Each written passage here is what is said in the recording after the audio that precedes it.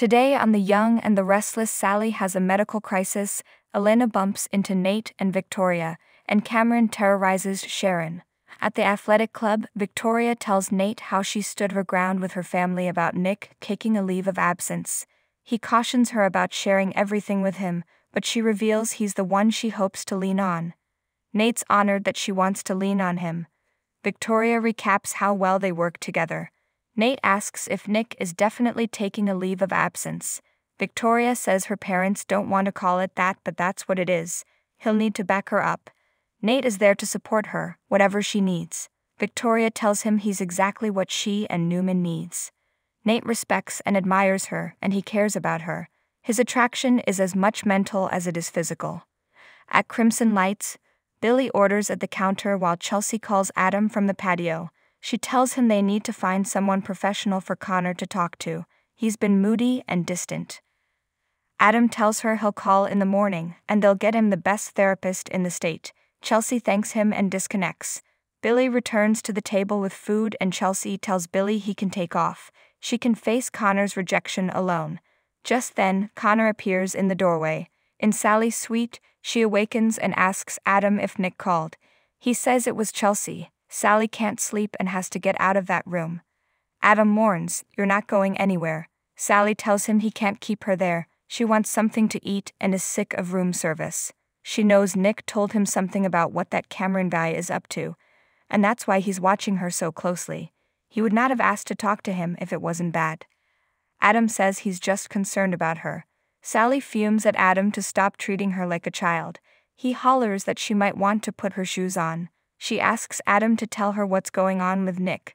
Not knowing is making her think the worst. In Sharon's house, she asks Cameron, "How did you get in here?" Cameron found a workaround to avoid Victor's security. Sharon says she was on her way to meet him. She asks, "Where is Faith?" Cameron muses about them finally being alone and how beautiful she is, while he's not aged as well, but is still ruggedly handsome. He tells her she became a part of him in jail. "Just like I'm a part of you." Sharon says, "Tell me where Faith is." Cameron says she's fine, for now. What happens next? That's up to you. He walks over and locks the door. Sharon asks Cameron what he's after. He says, "The same thing I've always wanted, you." Sharon tells him, "Let's talk." He strokes her face and croons that he wants more than a conversation. Sharon asks what it will take to get Faith back. Cameron wants her to leave with him tonight and agree to spend the rest of her life with him. Sharon points out the last time he tried this, it didn't end well. Cameron blames Nick, but he's not here now. He talks about their connection. Sharon says she can't be free to think about them until she knows Faith is okay. Cameron says he'd never hurt her daughter, unless he had to. Sharon can't consider his request until Faith is safe. Cameron knows she's trying to get into his head and suggests, "Look into my heart." Sharon tells him to look into her heart. It's too full of love for her daughter for her to concentrate on him. Wildfires, hurricanes and floods. Climate change already hitting US according to new UN study. Cameron thinks Sharon has resigned herself to being alone because every man let her down. None of them loved her the way he does. He wants her more than anything he's ever wanted in his life, and 20 years in prison didn't change that. "I tried to let you go, but no other woman was you."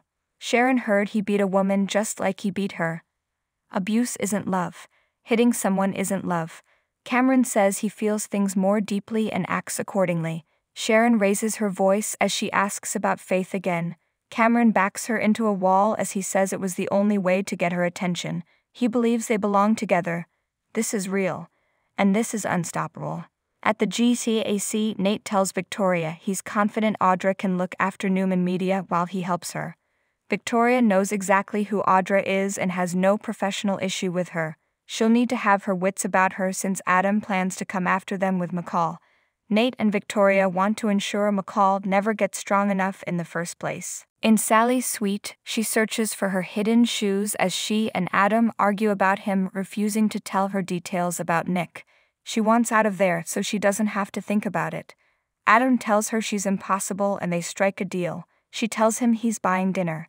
Adam produces her shoes from the trash bin where he'd hid them. On Crimson Light's patio, Connor hopes his mom's not mad at him for shutting himself in his room. She's not mad and is glad he came to find her. They embrace. At Sharon's place, Cameron tells her he has enough money stashed away for them to live the rest of their lives in luxury. Sharon has everything she wants there. Cameron scoffs. You're better than that. Sharon can't understand why he thinks they have a future. Cameron's sole purpose in life is to make her happy. He'll never let her down the way Nick has. Nick is the problem. He's the reason for your unhappiness. Sharon bellows, if you really care about me, prove to me that Faith is okay. Cameron becomes agitated. He doesn't want to talk about anyone other than the two of them. If anyone becomes a distraction, he'll remove them. At the GCAC, Nate tells Victoria they should go after McCall's weaknesses first. He made a list. Victoria says they should put Audra on it. She teases that Adam's the weakest link. As they laugh and chat, Elena walks in and spots them. At Society, Sally and Adam peruse the menu for something safe for her to eat. She frets about not having heard from Nick, before talk turns back to the baby. Adam says as long as she has the best of Sally and his mother, she'll be perfect. Sally wants her to inherit the best of him too, and everyone in the family tree, maybe even Victor. They both look at each other and shake their heads no. At Sharon's place, she hollers at Cameron that threatening her daughter's life isn't love. Cameron becomes livid and kicks the ottoman. Stop pushing me. How dare you treat me like this when I'm standing in front of you opening a vein? Sharon taunts that Nick and Chance will be there any minute. Victor's security team is crawling all over the property. There is no way out for you. Cameron tells her Nick's not coming. He called him after he left the house and told him he had 20 minutes to get to where Faith is, so I wouldn't expect him to show up anytime soon to rescue you. I think he understood the urgency. Sharon looks dismayed. What if he doesn't get there in time? Cameron muses.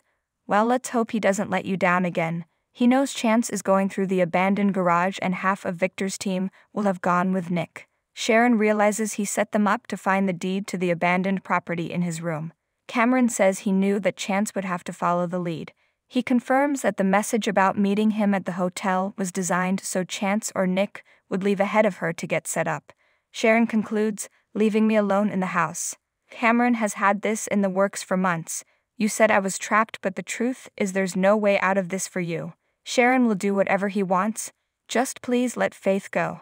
At the GCAC, Elena walks up and says, well, isn't this cozy? Nate hopes she won't make a scene like she did in La Elena scoffs that was back when she was stupid enough to love and even respect him. She turns to Victoria and says, I'd always thought you were smart, but here you are falling for two users in a row. First Ashland and now his best man. Victoria doesn't see the similarity. Elena smiles, I guess that's your blind spot, but I can see it clearly. They're both happy to be with you as long as they get what they want, but as soon as they don't, watch out. At Crimson Lights, Billy assures Connor that he and Johnny understand that people get a short fuse sometimes. Chelsea asks her son if he can tell them what's going on. Billy wonders if it has to do with the baby. Connor nods, but says he's getting used to the idea that he'll have a sister. Chelsea assures him he doesn't have to go through this alone. She broaches the idea of talking to a professional. Connor blurts, no. I don't need anyone else. I just need you. He hugs her. At Society, Adam is wondering if Sally might consider the name Hope for the baby. Sally knows that would mean a lot to him. Adam says it would, and if it can't be her first name, perhaps it could be her middle name. Sally will add it to the list, but is superstitious and doesn't want to decide now. Adam assures her the kid is blessed. Just then, Sally yells out, doubles over, and grimaces. Adam asks, what is it? Sally doesn't know. At Sharon's place, Cameron says he'll let Faith go as soon as they've left Genoa City. Sharon will go with him, but he has to promise her daughter will be okay. Cameron says he'd never hurt her child. Sharon wants to know where they're going so she knows what to pack. Cameron tells her he'll buy her all new things and plants a kiss on her. Suddenly, Nick appears and declares, she's not going anywhere with you. Get your hands off her. Grunting and thrown punches ensue as Sharon screams, Nick. Sharon pulls Nick away, but Cameron slugs him and they go at it again. Sharon runs to the door and hollers for security as Kirsten knocks Nick out. Cameron bellows, I have your child, Sharon, and takes off. Nick scrambles up from the floor, dazed, and follows him. At the GCAC, Victoria knows Elena is saying mean things because she's hurt. In time, the pain will fade, and then maybe she won't feel the need to assault people in public. Elena giggles and tells Victoria she's been a Newman princess for too long if she thinks that was an assault. Those were just facts. Nate asks Elena not to do this. Elena can see their future. They're going to use each other up and then burn each other down to the ground. It's gonna be really fun to watch. At Crimson Lights, Connor is ready to go to bed and tells him mother he can go up himself. He pecks his mom's cheek and exits. Chelsea says to Billy, "Why am I more worried now than ever?" At Society, Adam leaps up and helps Sally stand as he says he's taking her to the hospital. As she frets, he assures her everything is going to be okay. At Sharon's place, Nick comes in and says Cameron got away. He made a hole in the closet of Noah's old room. Sharon gasps. Nick says he tunneled under the house. That's how he came in, poisoned the cat, planted the bug, and got her alone. Sharon panics that Cameron knows she despises him and is headed to Faith right now. We've got to stop him. At the GTAC, Nate apologizes for the way Elena treated Victoria. She knows what happened felt like a punch to the gut. Now she's free to find the right person. Nate does wish that for her. He takes Victoria's hands, because I know what that feels like now. I'm exactly where I want to be. Elena arrives at the hospital and is decompressing from her run-in with Nate and Victoria when Adam appears with Sally. She asks her about her symptoms. Sally has a headache and pain in her right side. Adam says her doctor told her she was at risk for preeclampsia. Sally pleads with Elena to help her and her baby.